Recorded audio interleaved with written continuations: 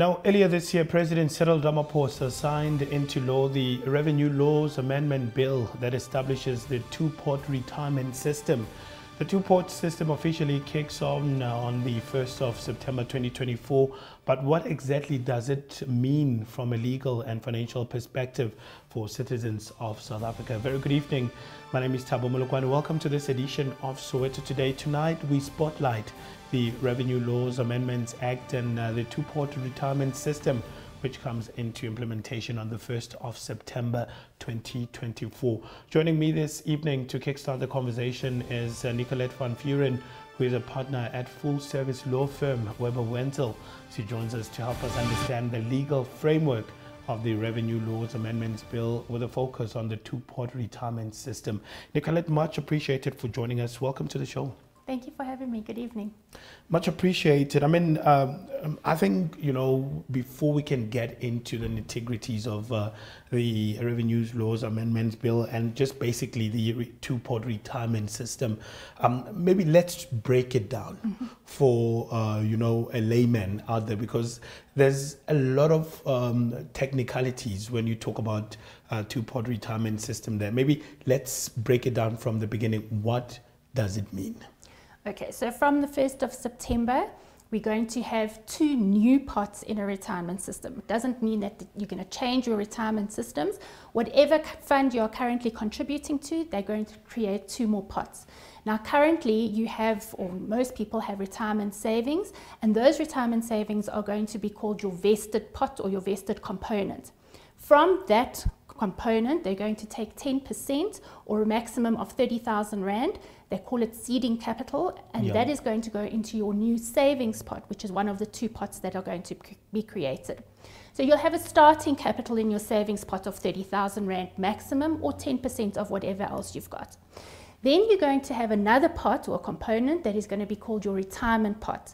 Now, these two pots, the savings and the retirement, are going to grow with future contributions from the 1st of September. There'll be no further contributions going into your vested component, which are your current savings, but only into the savings and the retirement pot.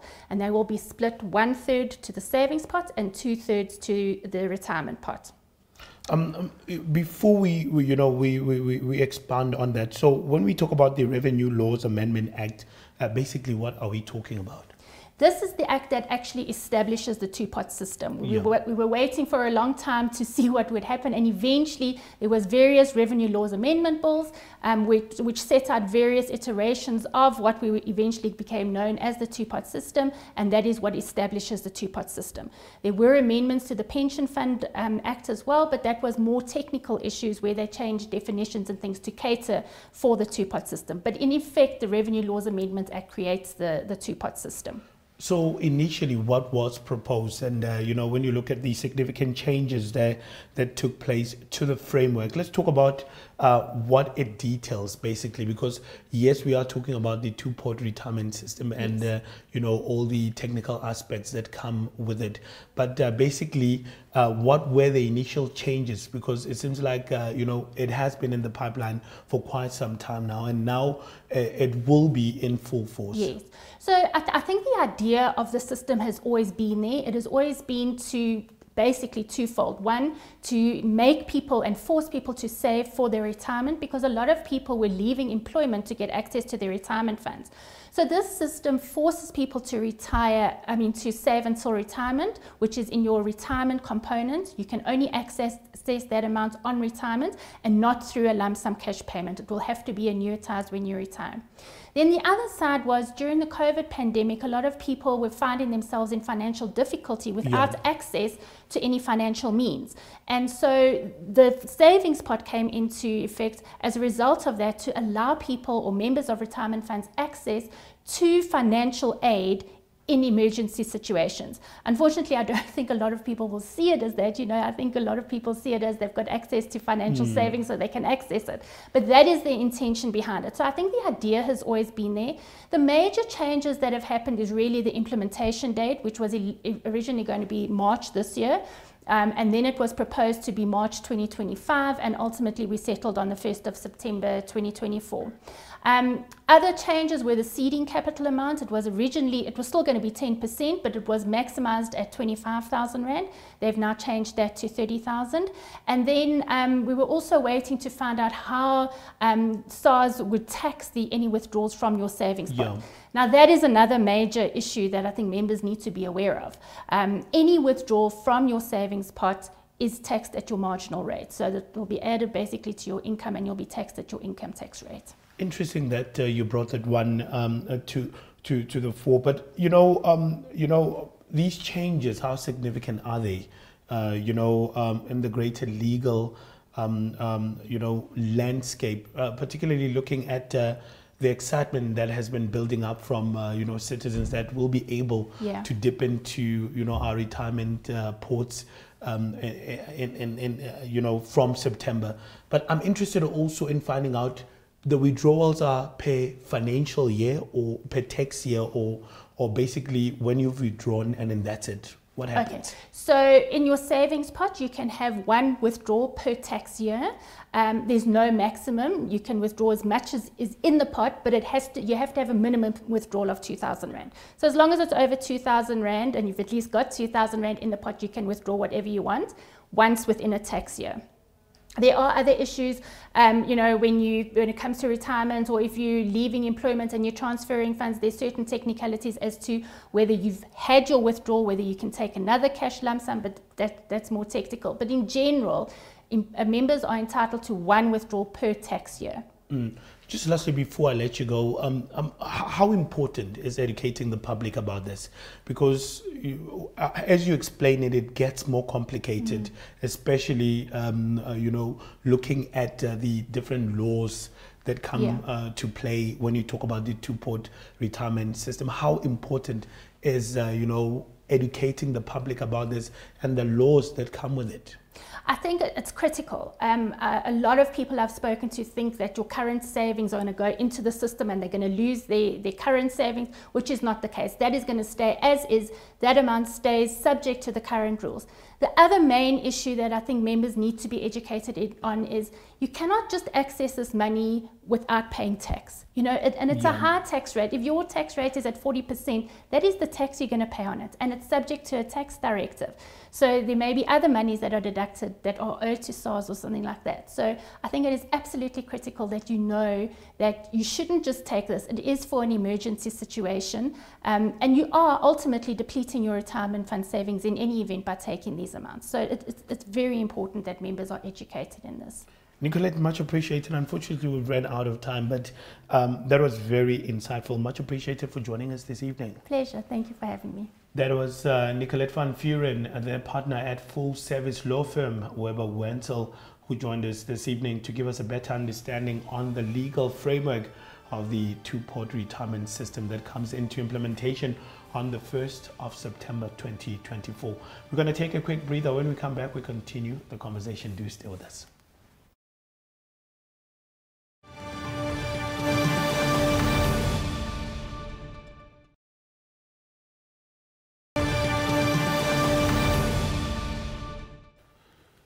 Welcome back. You're still watching Soweto Today. Much appreciated for joining us. Now, before the ad break, we started the conversation on the Revenue Laws Amendments Act and the two-pot retirement system, and got a better understanding of the legal framework. Now we shift gears to get a better understanding of the financial implications of the new system, which kicks in a few days. Joining us via Zoom is certified financial planner and managing partner at Sugar Creek Wealth, that's Gerald Nondiambira, to talk to us through about the two-pot system and how this will impact on ordinary South Africans. Gerald, much appreciated for joining us. Welcome to the show.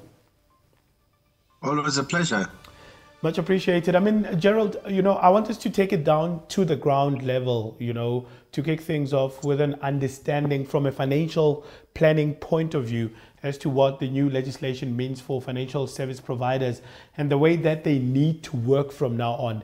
I mean, what exactly is the Revenue Laws Amendment Act mean?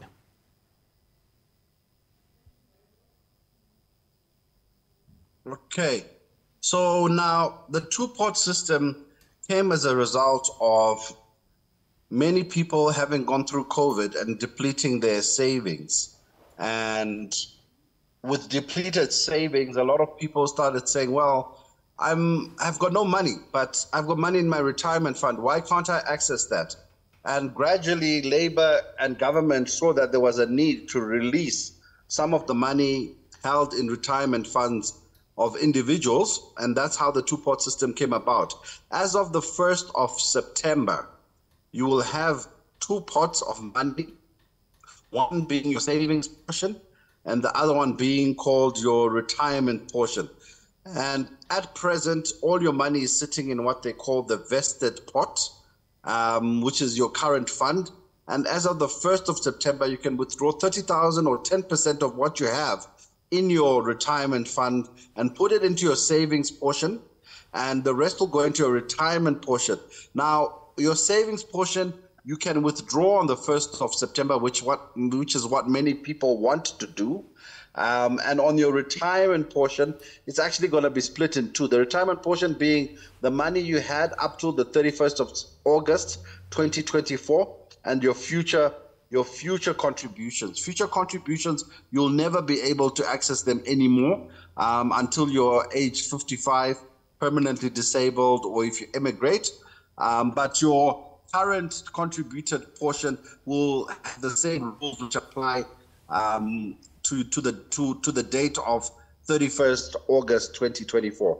I mean, so Gerald, how do all these changes, specifically affect the government employees fund? Because, they've been asking questions about it, and it seems like because there's a lot of technicalities when you talk about the two-pot retirement system, somehow, it gets complicated. Well, look, the government employee pension fund will be affected like all other provident and retirement funds by the two-pot system. You have the rules which will be exactly the same for GEPF. The difference is for people who are aged 55 and over. Because remember, the retirement age in South Africa technically is 55. Yeah. So if you are 55, you have the choice to either go two-pot or not. But if you choose to go two-pot, you will not be able to change back. So it only affects people who are age 55 and over. And there's a lot of circulating stories which say, if you get two-pot, you'll never be able to access your money, which is not true. The money you have up till the 31st of August, if you resign, you'll still be able to access it as per current rules. It's only the new contributions which will have that caveat of saying you have to wait until you reach retirement age.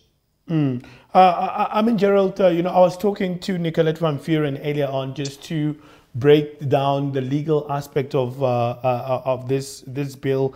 But I'm also interested in finding out, because we did touch on the issue of the money being taxed according to the tax bracket of an individual there. How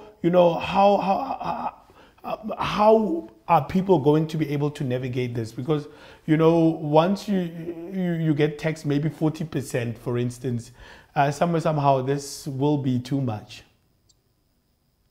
Look, you will be taxed at your marginal rate. Most people, it's about 25%. Yeah. Another thing is you won't be able to access your money and make the withdrawal if you're not registered currently with the South African Revenue Services. Another point you need to remember is that you need to get a tax directive. And if you owe on your taxes, SARS will take what you owe them first. So in essence, the 30,000 will not be 30,000. It will be 30,000 less your tax, less any administration fees, and less any penalties or amount owing to the South African Revenue Service.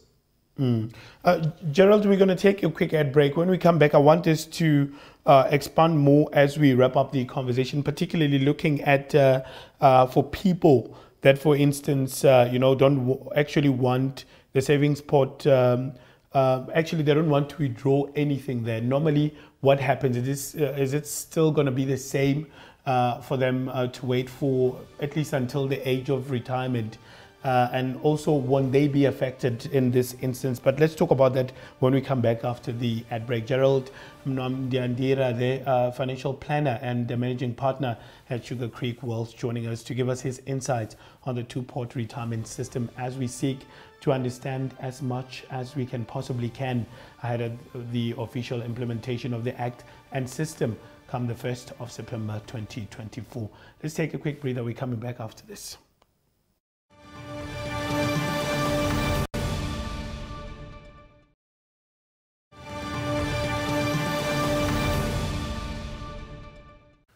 Welcome back. You're still watching Soweto Today. Much appreciated for joining us. We are getting closer to the end of the show and have been in conversation on the Revenue Laws Amendments Act and the two-pot retirement system. Still joining us via Zoom is certified financial planner and managing partner at Sugar Creek Wealth, Gerald Mnamdiandira, as we wrap up the conversation. Gerald, as we wind down the conversation, what happens, in an instance where you don't actually want the savings pot facility where your retirement is concerned? I mean, what if you want things to remain as they are, where you don't want access to all of it, or maybe just want to keep putting money towards retirement without any disruptions or withdrawals? Look, it's a law which affects all retirement funds. So remember, the actual structure of a retirement fund is going to change. The only people who have the opportunity or option to keep things the way they are those who are technically retired but still in employment. So people who are aged 55 and above, because technically they are retired and they can maintain the current structure without any hindrance. If you are below 55, the law will take its course and you will have to split your future contributions into the emergency pot, emergency savings, and the retirement pot as well. And remember, even if you decide not to take your 30,000 or your maximum 30,000 this year, it will still be sitting inside your savings pot and you can access it at any point in the future. You are allowed to make one withdrawal every tax year. So if you don't access it this year, it will still be there for you next year. But the structure of the fund will definitely change unless you're already 55 and above and sitting in a provident fund. So now what happens in a situation where someone is retrenched or maybe resigns, for instance? How does the change in their employment status affect payouts? For instance, what do they need to do in this regard? Look, if you resign, for example, today, you would receive your funds according to your current pension fund rules or provident fund rules. If you resign after the 1st of September, all the money you had contributed up till the 1st of September will be governed by the old rules. So you could theoretically withdraw all of it.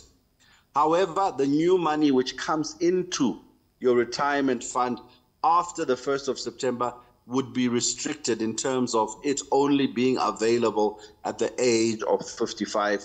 That would be what would happen. So you could theoretically still access all the money you had contributed up till the 1st of September if you resign in the future.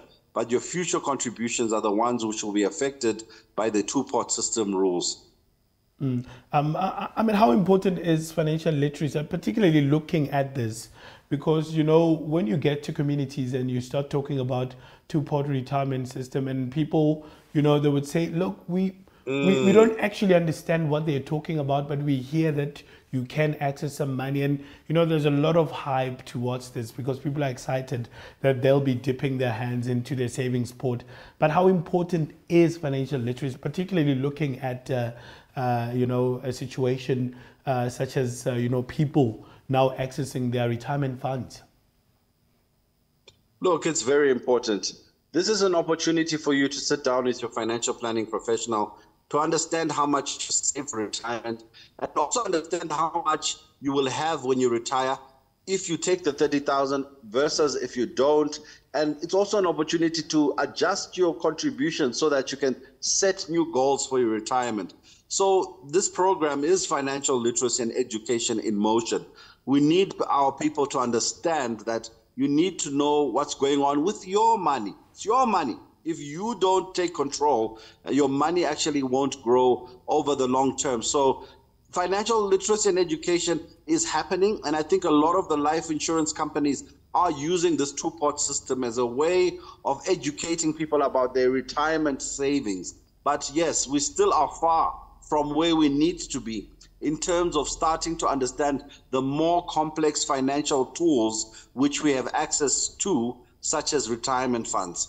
Just finally, before I let you go, I mean, what would be the best way to, navigate the incoming changes overall, particularly looking at, normally with change, there's a lot of resistance or a lot of panic because people do not adapt easily to change, and then there's quite a lot of confusion and uncertainty there. How best do we advise people to navigate through these changes? My advice is simply hold back. These changes are going to happen, but if you aren't planning on doing a withdrawal, rather do it maybe in January or February for your children's school fees next year. Don't get caught up in the hype. Use this opportunity to get more information so that you understand what you are doing before you make that decision to make a withdrawal. Also, before you make a withdrawal, make it a rule that you sit down with a professional to show you the consequences of your decisions. It's your money, but also fully understand what you're doing. It's a good thing to have choice, and I think it's a step in the right direction. If Labour had their way, they wanted everyone to have full access to their retirement funds, simply because more and more people can't find jobs when they have money stuck in retirement. But that's a discussion for another time. But this is a step in that direction to see how responsible can we be with 30,000. Perhaps if we show that kind of commitment and responsibility in future, the law will even change to allow us to have greater control of our retirement savings. Gerald, much appreciated for joining us. Always insightful. Thank you again. Thank you very much.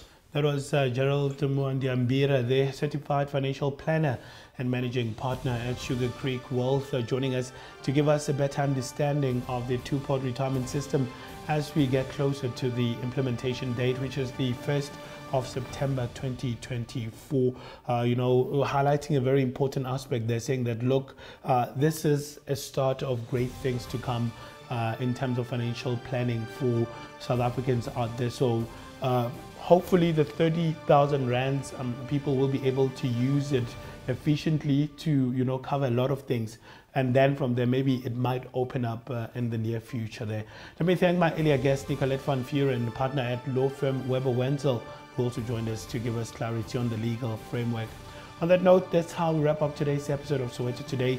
Remember, we love hearing from you, so please feel free to talk to us about this episode. Send us an email at sowetotoday@sowetotv.co.za, or you can call us or WhatsApp us at 081-531-8857. Bahai to Nagetabo Molokwani and the rest of the team. It's good night from us, and thank you for watching.